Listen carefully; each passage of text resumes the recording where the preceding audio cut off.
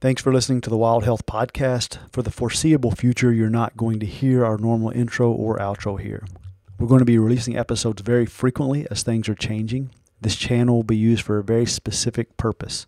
Number one, to communicate with our patients. We're somewhat overwhelmed, and the more we can communicate breaking news and recommendations from us to our patients all at once, the better. So if you're a patient, we're here for you if you need us, but if possible, please tune in here so we can both keep you up to date and conserve our time for the most critical tasks. Feel free to share this with friends and colleagues as well. Number two, we've organized as a group. We have infectious disease specialists, ER doctors, critical care doctors, and in total dozens of MDs, PhDs, and frontline clinicians who are going to be constantly evaluating the news and emerging evidence. We're then going to summarize and translate that for you here every day on the podcast. The speed of change with the circumstances will make us look foolish at times, but we're committed to pouring all of our resources and energy into doing what we can to help and make a difference.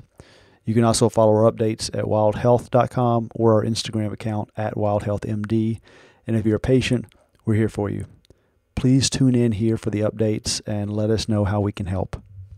Thanks for listening to the Wild Health Podcast. For the foreseeable future, you're not going to hear our normal intro or outro here. We're going to be releasing episodes very frequently as things are changing. This channel will be used for a very specific purpose. Number one, to communicate with our patients. We're somewhat overwhelmed, and the more we can communicate breaking news and recommendations from us to our patients all at once, the better. So if you're a patient, we're here for you if you need us, but if possible, please tune in here so we can both keep you up to date and conserve our time for the most critical tasks. Feel free to share this with friends and colleagues as well. Number two, we've organized as a group. We have infectious disease specialists, ER doctors, critical care doctors, and in total dozens of MDs, PhDs, and frontline clinicians who are going to be constantly evaluating the news and emerging evidence. We're then going to summarize and translate that for you here every day on the podcast. The speed of change with the circumstances will make us look foolish at times, but we're committed to pouring all of our resources and energy into doing what we can to help and make a difference. You can also follow our updates at wildhealth.com or our Instagram account at wildhealthmd. And if you're a patient, we're here for you. Please tune in here for the updates and let us know how we can help. Hey everybody, welcome back to the Wild Health Podcast. Mike Mallin here. I'm here again with Dr. Mike Stone. Welcome, Mike. Hey, how's it going, Mike? A few things to talk about today. We wanted to go over some interesting articles that we saw recently on genetic polymorphisms that could be related to viral infectivity. Specifically regarding the ACE2 gene, and then another one that's called IFITM3, which is interferon-induced transmembrane protein 3. Yeah, Mike, do you think we could, maybe just for the sake of the listeners, we could pretend that I don't know anything about what you just said, and we could have you explain to me. I feel like maybe there's some SNPs, some single nucleotide polymorphisms that might increase one's susceptibility to viral infection, but tell me more. That's the theory right now. So the first study that was released is called Comparative Genetic Analysis of the Novel Coronavirus, Receptor ACE2 in Different Populations. So this one is specifically looking at the ACE2 gene. ACE2 is a hot area of interest right now. We talked about it a little bit on the podcast we released yesterday, but specifically ACE2 is probably the host receptor for the CoV-2 virus. So basically the little spike protein that sort of, the little arms that kind of stick out of the coronavirus that you see in all the pictures, that's called an S protein or spike protein, and it attaches to the ACE2 enzyme, which sits on a cell membrane, and then gets brought into the cell after it attaches. Inside the cell is where it replicates. So that entry is the first point of viral infectivity. So this study that they did was really just sort of a review of the knowledge that we already currently have about genetic polymorphisms, and specifically looking at the ACE2 gene to try to figure out, are there any differences out there in the ACE2 gene between populations that could potentially offer some benefit, like basically immunity to the virus, because not truly immunity, but basically resistance to the virus, because your ACE2 protein doesn't attach the same way to the S protein? Or is there potential to have an increased number of ACE2 enzymes on the cell membrane and actually make you at greater risk of getting infected with the disease?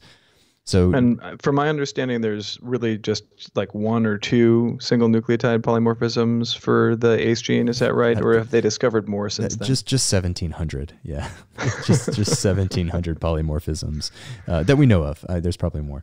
Yeah, so 1,700 were basically pulled out. They looked at all 1,700, and of those, really, they broke it down a couple of different ways, but it came down to about 15 that tend to be associated with potential increased or decreased infectivity.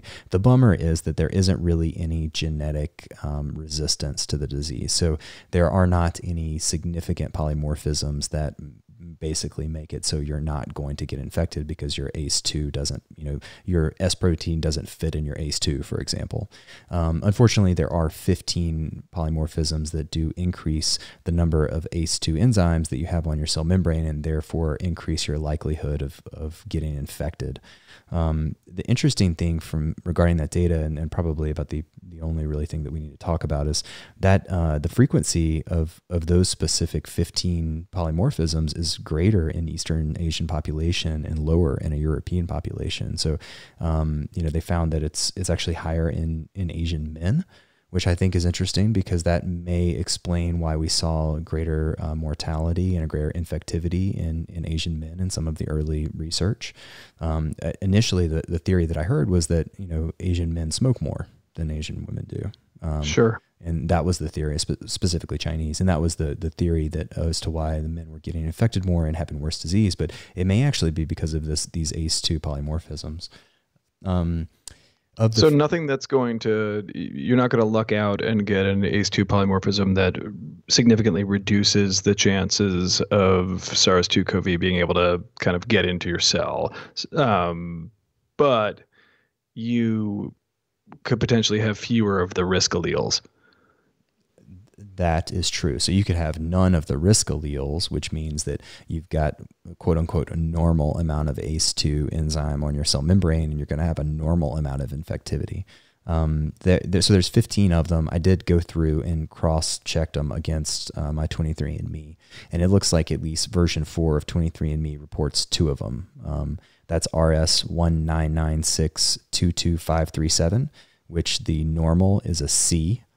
And that's RS4830974, and the normal is a G, and that one's on the X chromosome. So if you're a man, you only get one of those alleles. You don't get 2. Gotcha. So if you have the normal allele, you're at a normal risk. An abnormal allele, increased expression of the ACE2 enzyme on your cell membranes, and therefore potentially a higher opportunity for viral entry into the cell. That is my understanding, according to this paper. All right. And we can only test for 2 out of 15 with the standard sort of commercially available genetic profiles if you're not getting a more enhanced genome run. That's correct. So I'm planning on adding these to our Wild Health array. I don't know how quickly I can spin that up, but I'm gonna add the remainder of the 15 ACE polymorphisms to our specific array. I did not check Ancestry. Typically, Ancestry and 23andMe are pretty close, and of course, there's some other chips out there that plenty of people have had run on themselves.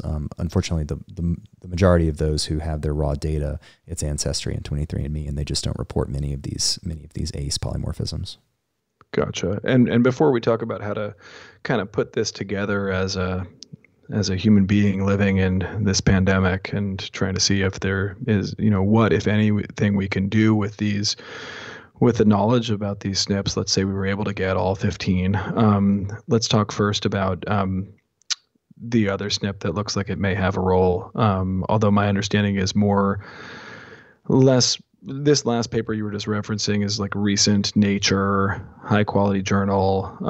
Obviously, not correlating to symptoms or causality, but definitely, reporting of SARS-CoV in the ACE itself with the ACE SNP. The other SNP you're going to talk about hasn't really been studied in this particular virus, but some information about viral infectivity with influenza or SARS-1, if I remember right. Yeah, that's right. So this other SNP that we wanted to talk about, it was recently discussed in an article published on March 16th. So it's relatively old compared to a lot of the data that we're looking at these days. For reference, we're currently recording this on March 17th. So this one is called IFITM3, and that stands for interferon-induced transmembrane protein 3. This is actually a pretty well-studied protein. We think that there's three of them. There's a IFITM1, a 2, and a 3, and all three of them are involved in blocking viral entry into cells. Basically, that's their as our understanding. That is their primary goal in life, is blocking viral entry. And the 3 specifically has been implicated because there's a significant polymorphism of it. The polymorphism for IFITM3 is RS12252. And in this one, the C variant carries with it a pretty significant risk. And that's been studied in everything from flu. Probably the majority of the data is from flu, but there have been other studies as well that have looked specifically at the SARS-CoV-1 virus, as well as Ebola, MERS. And basically, the interferon-induced transmembrane proteins have been implicated as important for all of those viruses. The data from the flu virus is pretty interesting. So people with CC alleles, which is the variant, that means you're homozygous for the variant. You've got 2 copies of the bad gene, basically. Those people had increased disease progression, decreased survival, increased risk of ARDS, which is acute respiratory distress syndrome, and basically had cytokine storm with really high levels of IL-6 and IL-8, which are these inflammatory markers that are released during an infection.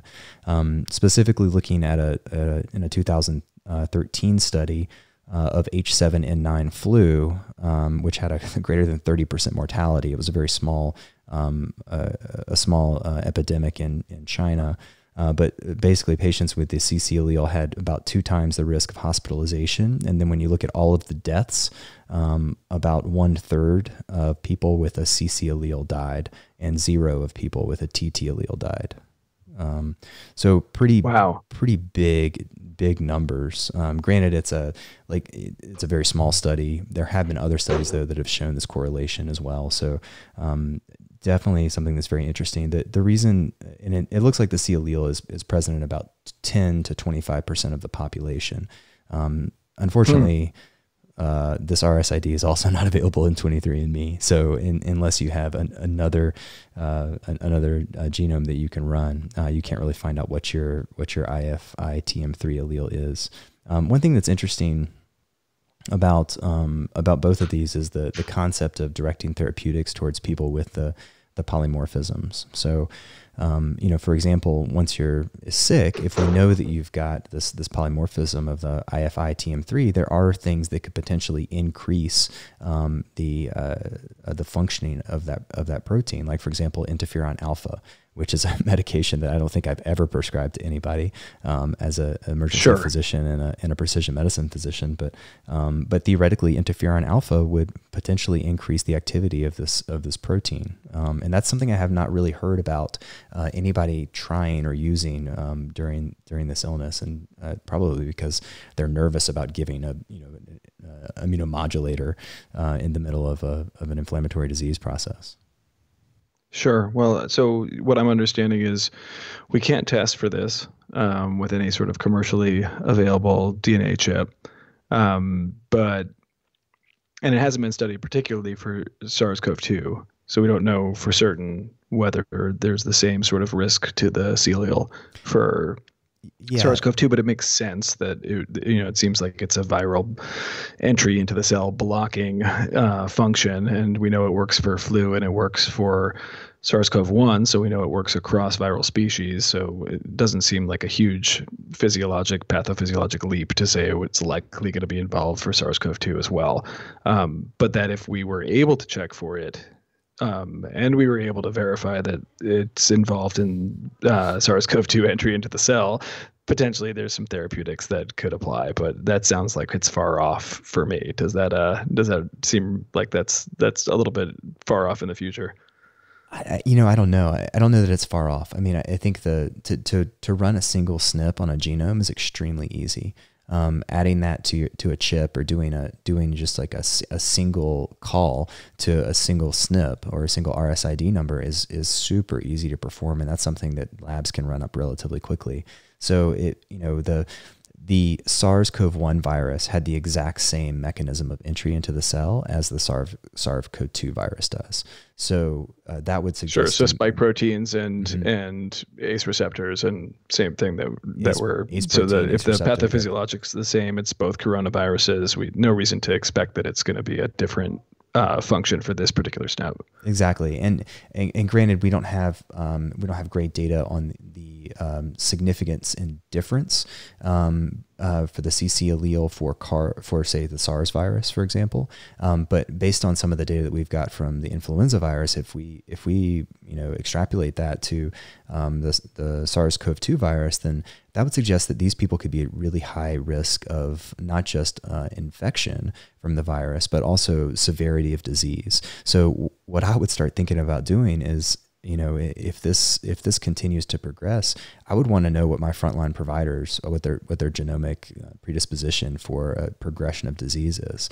And if I was an emergency physician with a CC allele, I think I'd have to have a real honest conversation with myself about if it makes sense for me to be on the front lines when I'm somebody who may very well have a much higher risk of mortality. So, it's really interesting that you've got 10% or so of the population who gets SARS-CoV-2 is getting really severe ARDS. And, obviously it's not causality, but you could imagine spinning up a chip with the ability to check for this allele, running it on the sickest of the intensive care patients, or really anybody in intensive care with signs of ARDS, and then running it on either an outpatient COVID positive population, but not really manifesting the need for, an oxygen demand or any significant manifestation of the disease. And if it looks like there's a strong correlation there, that looks like you're now getting into the time to start thinking about whether an interferon alpha or a similar agent trial would be worthwhile to get started. Yeah, certainly. I think that makes a lot of sense. And similarly with ACE2, you could sort of use that to direct therapeutics as well. So there's multiple therapeutics that we're looking at that could potentially affect the amount of ACE2 that your cell membranes display, and then also the ability to potentially block your ACE2 protein so that the coronavirus can't attach. We could, obviously choose to administer those medications more to those people with a genetic predisposition for higher ACE2 gene expression. So, this is all, we're taking big jumps here, Yeah, well, this is data that's several days old in pathophysiology that's not completely understood. But it would be, I guess I wasn't surprised when this SNP data started circulating that, we know from our other experience at Wild Health that, generally if you study a disease or a therapy without taking into account the genetic variability in the population, you often miss opportunities for intervention or risks that you're able to identify when you tailor it to people with a specific genetic profile. So it doesn't really surprise me that there may be a population that's more at risk, and it may not be just because they smoke cigarettes or they're over the age of X or they have additional diabetes or other immune suppression or something else. There may be like an actual genetic predisposition to be more or less susceptible to a severe manifestation of a coronavirus infection. Certainly. I think that it's to be expected. It's interesting that we're actually seeing this data this quickly. Honestly, I'm amazed that we're even getting to dive this deep so soon into the pandemic. But I'm encouraged that now that we know this, hopefully we can start moving forward and using some of this information to start potentially even making some clinical decisions and start working on some more therapeutics. So we got to keep an eye on this, either spin up a chip ourselves at Wild Health or work with some other folks to see if we can get some array testing done for these particular risk alleles and others as they're discovered, because I'm sure this isn't it. And then try and see where we can push it. Sounds like a plan. All right. Yeah. Well, if I could test, I guess take home for today, if you could test yourself right now and you had multiple risk alleles, you'd probably remove yourself from a situation where you're interfacing with potentially ill patients, people, patients under investigation or PUIs who are high risk for SARS-CoV-2. Yeah, I think that's the first intervention that you could actively make now, is understanding your risks to some degree, and then understanding that it's different from person to person and population to population. And some of that is going to be, obviously your past medical history has a lot to do with your risk. It sounds like your age has the most to do with your risk. But then there's also these genetic polymorphisms that also are playing into risk. So that's something that really hasn't been talked about when we're looking at the riskier populations. All right. So interesting stuff to come, and we'll obviously be following this literature. We can do an update. Maybe it sounds like there should be a whole new area of discovery to talk about. What do you think? Like 3 or 4 hours from now, or tomorrow morning? I think we got a few minutes before we need to record another one, hopefully. We need some water. All right. Well, thanks, Mike. Always great to hear your take on these things. Thanks, Mike. Thanks so much for listening. You can continue to tune in for updates throughout the day and every day, and feel free to share this with anyone who you think would benefit. You can follow us on Instagram or on Twitter at WildHealthMD for written updates and summaries if you can't listen in. And you can refer to wildhealth.com, where we'll be collating our updates all in one place. Thanks for listening to the Wild Health Podcast. For the foreseeable future, you're not going to hear our normal intro or outro here. We're going to be releasing episodes very frequently as things are changing. This channel will be used for a very specific purpose. Number one, to communicate with our patients.